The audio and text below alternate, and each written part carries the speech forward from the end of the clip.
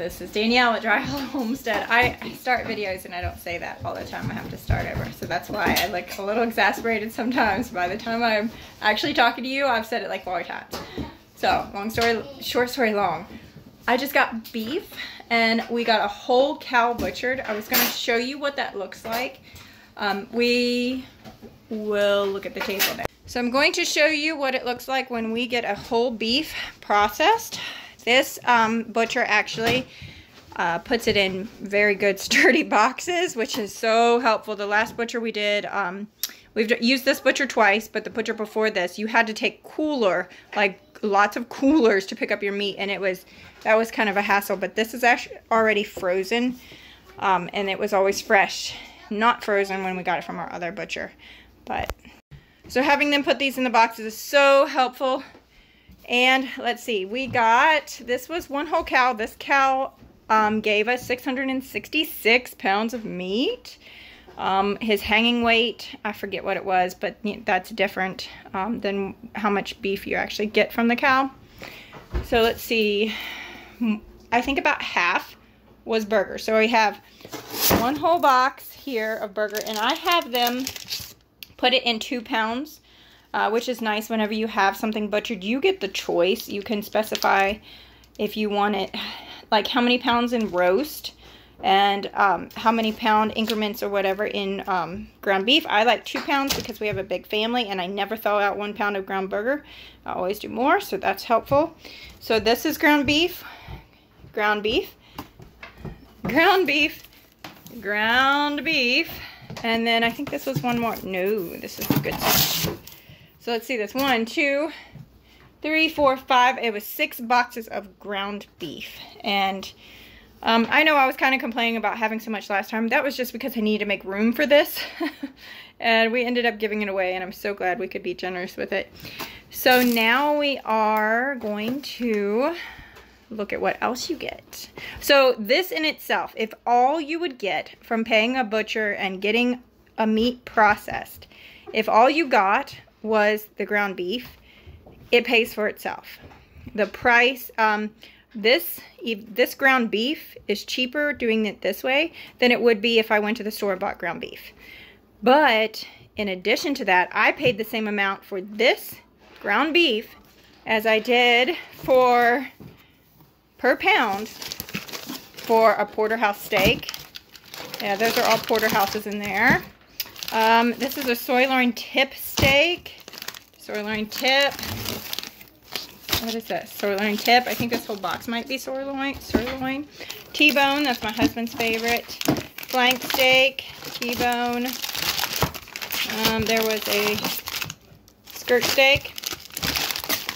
T-bone. These are all the bones for soup. I always ask to get these because they are valuable when you make bone broth. And the marrow is still in this, so if you can get them cut crosswise, you can get the marrow out, and that's really healthy too. And then here's my box. Ribeyes, they're my favorite steaks. So I paid per pound the same for all of this as I would in the store for ground beef, and actually better than ground beef price. And then this has a lot of roast. This has most of the roast in it. So I did the math, and you always come out so much further ahead when you do it this. Boneless sirloin. Oh my goodness. Just so much good food for the price. And yes, it is a big chunk of money at first, at the beginning when you're doing it, but it saves you so much on your grocery bills. And eventually I'll get to the point where I'm showing you what we buy, like our grocery hauls or whatever you would call it are, and they're so minimal because we have all this in our freezer. So now my job is to fit this whole table, okay, this whole table. I don't know, are you even able to see this whole table plus our little bench over here into my freezer? So I'm going to take a shot of espresso, obviously, and I'm gonna get started on this. I'll show you what I get at the end, but I suggest this. for anyone who wants to be more prepared and self-sufficient. This is just, it's not self-sufficient, but you know what I mean.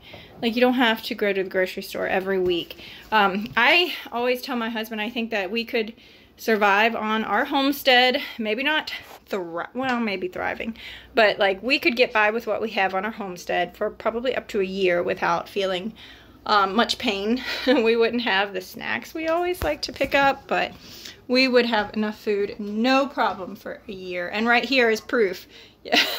Right here is for our family of 7. This will last us at least 1 year. This is beef for 1 year. So now I'm gonna go put it all away. Wish me luck. Ta-da! I made it fit. That didn't take too long. I did have to put some of the roast into the white freezer. I just had a little bit of space in the white freezer. So I've even got my bones in here. This underneath is all ground beef. It's stacked up all the way to here, and then right here, all the way here. So here was the filet mignon. I didn't even show you guys that. Some chuck roast. I have the bones on top, and then underneath is the steaks and the roasts and things like the brisket. There's 2 brisket. I don't even know if I showed you the brisket. Yeah, it's underneath there. I can't get it out now. I'm not getting that. But the brisket last time we made into corned beef. Oh, it was so good. I didn't film it because we had never done it before. We weren't sure how it was going to turn out. But it was awesome. And I will definitely be making it again. And when I do, I will bring you along. So, we did it, guys. Cheers. We fit a whole cow in here. And then bonus is that you have all these empty boxes that your kids can make into forts. I don't really think this is a fort. I think it's a fortress. I think there's a Nerf battle going on. So I'm gonna go find myself some protection. Thank you so much for coming along with me and buying this whole beef and getting it in our freezer. If you have questions about that, put them in the comments below. I'd love to help you out. If you're trying to make a decision whether it would be beneficial for your family to do that, I think it would. But God bless. I'll talk to you in the comments. I'll speak Jesus over you. Bye.